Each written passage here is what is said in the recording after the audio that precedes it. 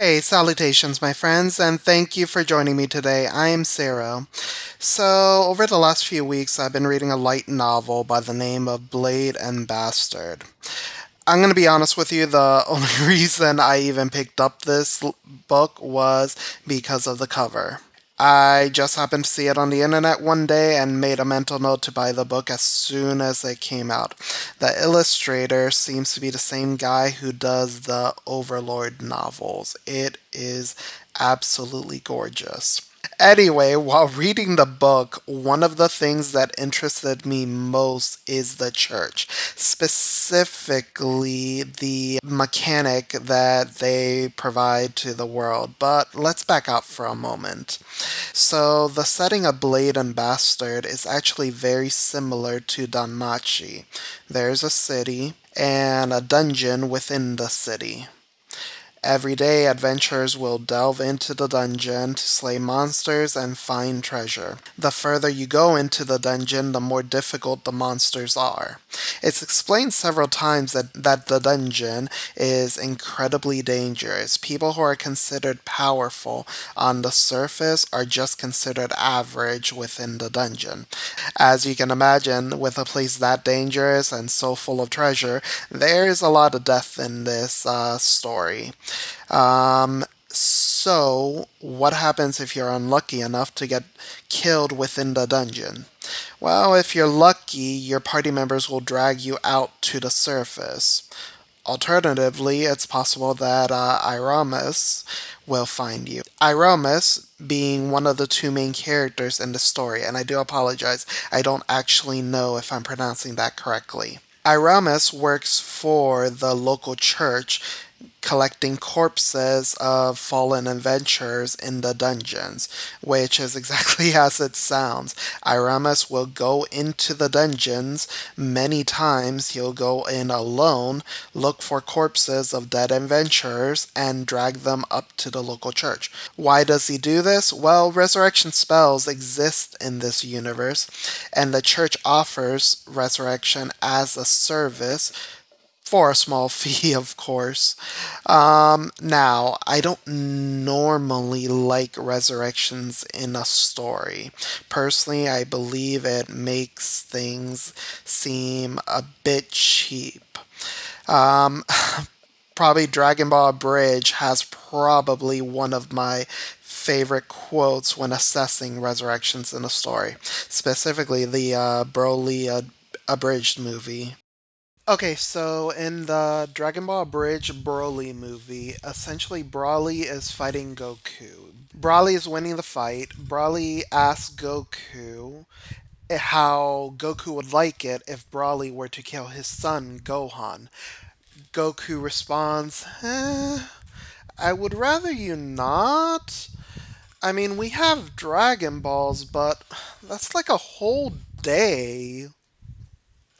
And that's kind of my biggest issue with resurrection mechanics. Normally, it kind of takes some of the edge off of death.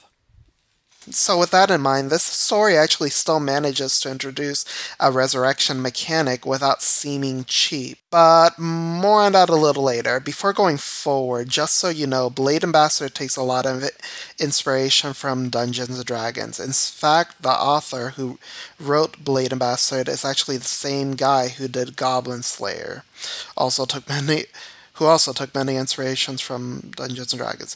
With that in mind, I wouldn't be shocked to find out there are many different gods in the story. However, this volume of the story does not actually mention more than one god and doesn't even name the god that is mentioned. I want you to imagine this.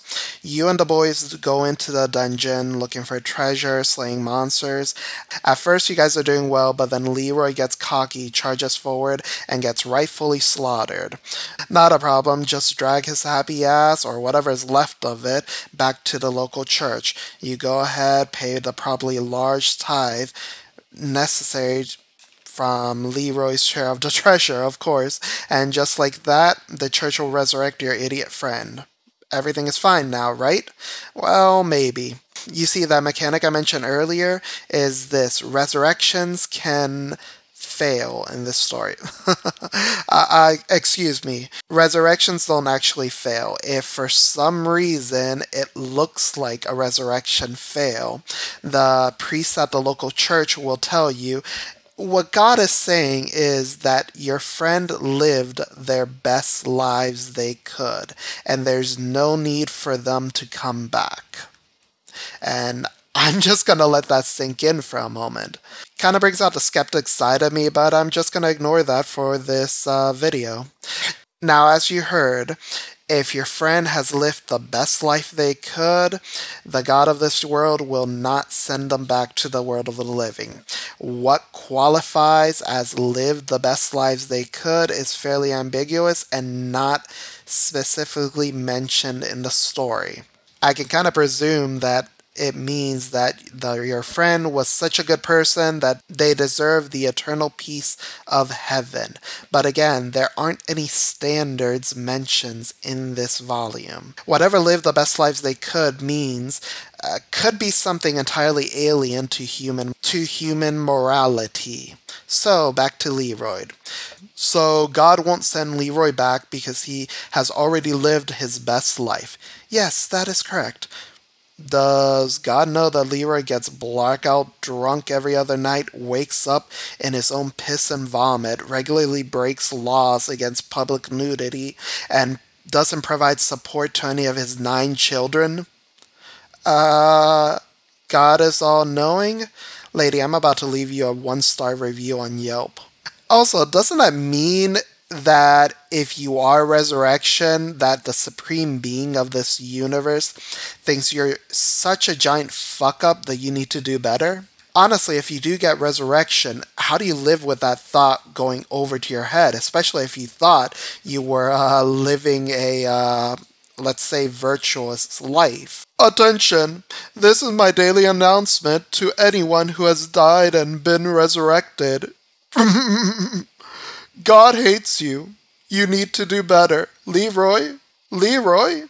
This is the 4th time for you, Leroy. What are you doing with your life, Leroy?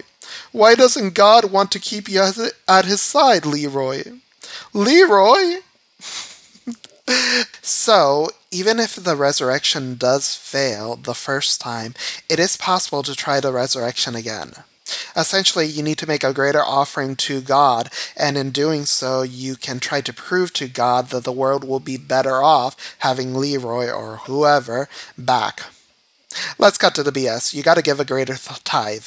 If you give a greater tithe, the chances of resurrecting your idiot friend will be higher. Not gonna lie, that just increases my natural skepticism in this whole thing. Anyway, this is a concept I found interesting, and it's mostly a background mechanic in the light novel that doesn't really get covered too much in the actual story. It's one of the reasons that I'll be picking up the 2nd volume, presuming that ever comes out.